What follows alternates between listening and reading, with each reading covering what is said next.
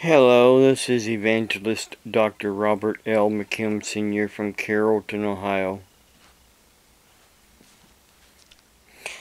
Sitting here this evening, early morning.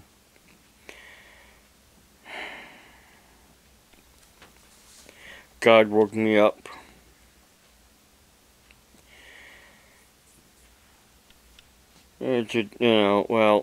Check some things on the internet and saw some comments again from that Bible Drive and some others as well.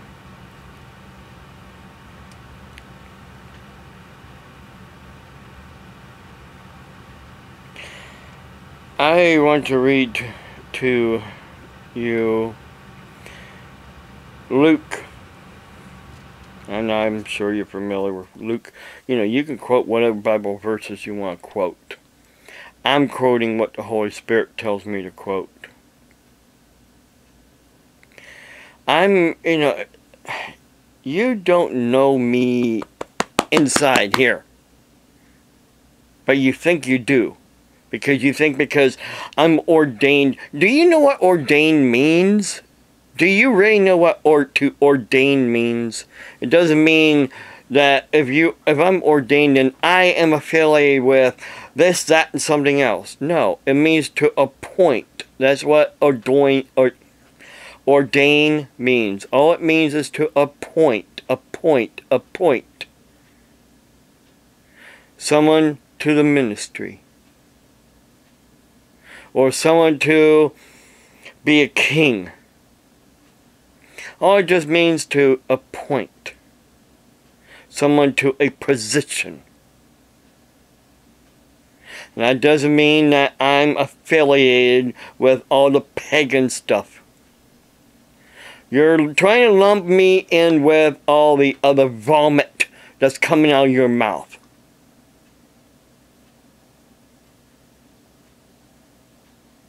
And this is what the Holy Spirit's telling. You might be 40 years old, but you're still wet behind the ears. You might have went to another country and fought for supposedly our freedom. But you don't know nothing. You don't know me, but yet you think you have the right to judge me. You don't know my walk with God, but yet you think you have the right to judge that walk with God? Who gives you that right? I can tell you who's giving you that right. Satan the devil. It's not God, it's Satan the devil. Or you would stop it, Bible Drive. Stop before it's too late for you. See, God is my avenger. People have done me wrong in the past. I just say, God, it's in your hands. It's in your hands, God. And I've seen the hand of God work in their life where they've been hurt. They've lost their job or what have you, because of what they've done to me. God protects me.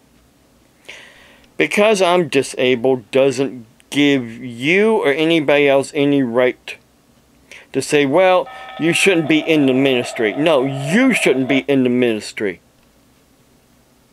You shouldn't be in the ministry. You shouldn't be preaching all that vomit that you're preaching.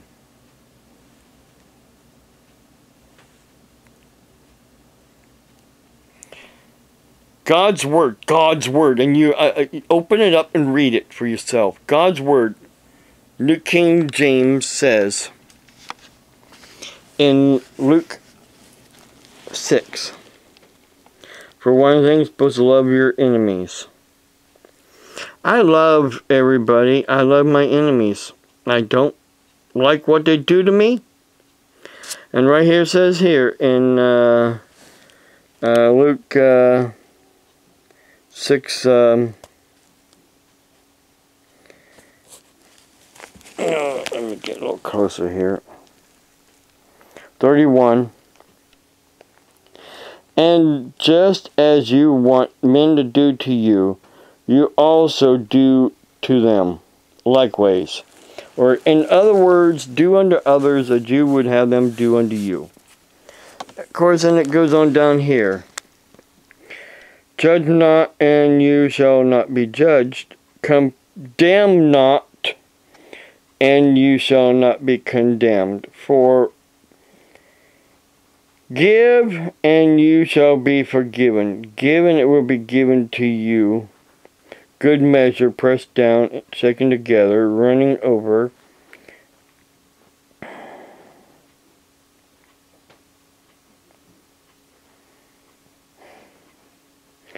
So on and so forth.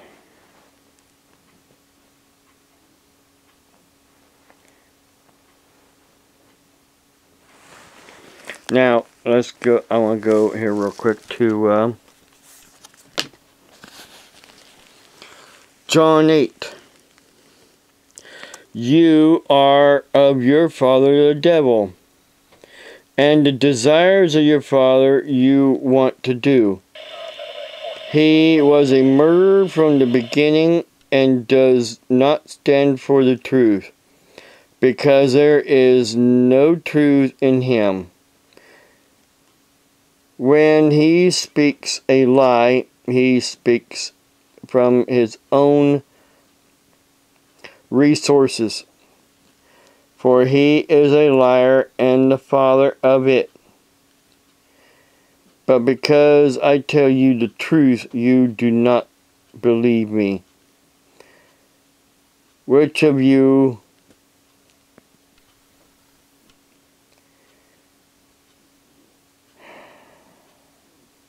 convicts me of sin?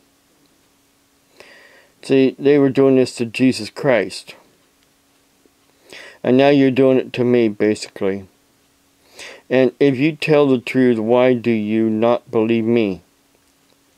He who is of God hears God's words before you do not hear, because you are not of God. Now, also, let me go here real quick to 2 Peter.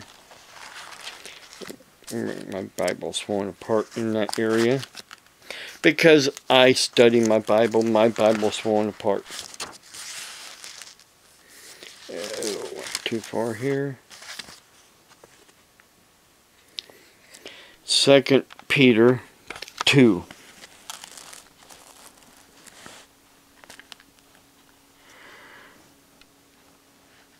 Deception of false teachers.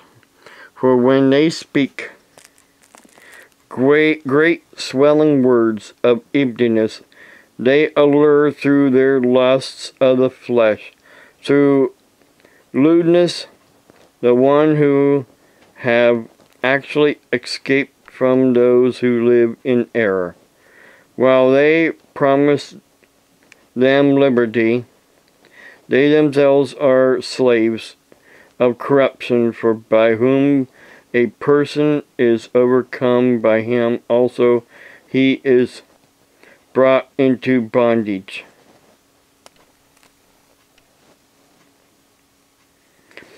For if after they have escaped the perilous of the world, through the knowledge of the Lord our Savior Jesus Christ, they are again engaged in them and overcome, the later end of woes for them than the beginning. For it would have been better for them not to have known the way of righteousness than to have known it.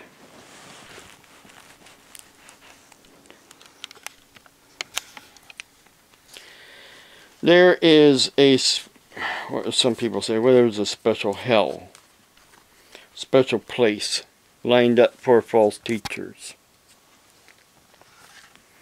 There's also a special place lined up for teachers that just constantly speak a lot of vomit. Oh yeah, he's quoting a lot of Bible verses that I'm supposed to be not doing, or doing something wrong. It's like he knows me personally.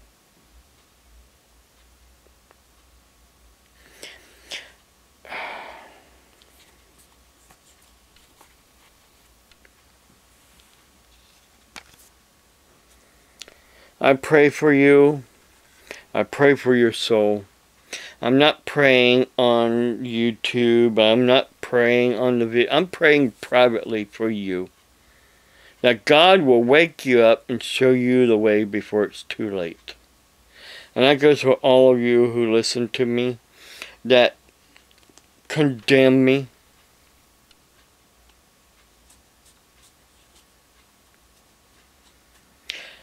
You know, I love you. God loves you. But when you are disobedient in what He wants, and that's us to love one another, and not sexually, but spiritually, and to help one another when we're in our when we're weak, when we're sick, when we're hungry, when we're thirsty, when we're naked, when we're homeless.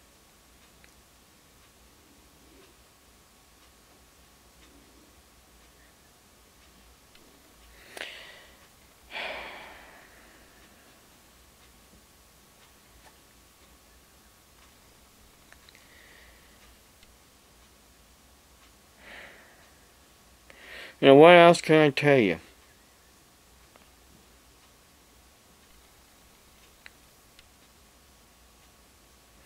Other than I'm praying for you. And God loves you. I love you. It's time to stop. Charlie Stone, I know you have the technology to do what you're doing. And you have the knowledge to use that technology to manipulate emails, to make an email look like it's from the police department from out there in Oregon when it's not, to make it look like it's from the Universal Life Church or the president of the Universal Life Church when it's not, to make it look like it's coming from me or my ministry when it's not.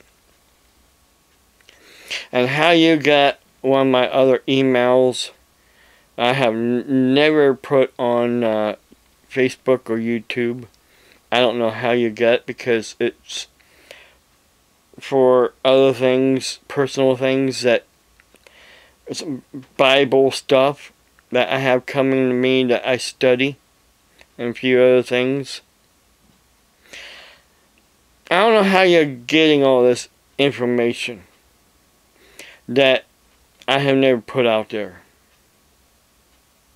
But you need to stop it. And I'm trying to get a hold of a church out there to check on you and to help you. Like you say, you need help.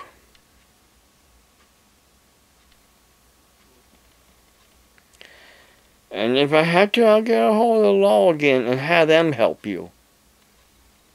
But you need to stop it now. Because you've been told, you've been warned once already, but you're going right back to your vomit. You can't stop picking on me, harassing me in my emails.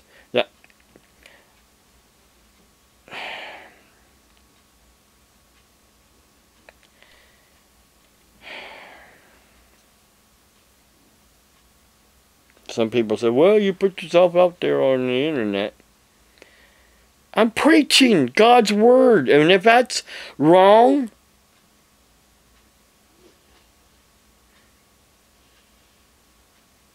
if that's wrong in your eyes and in your mindset, you know, I don't care. It's not wrong. It is right in God's eyes. Because I'm preaching the truth.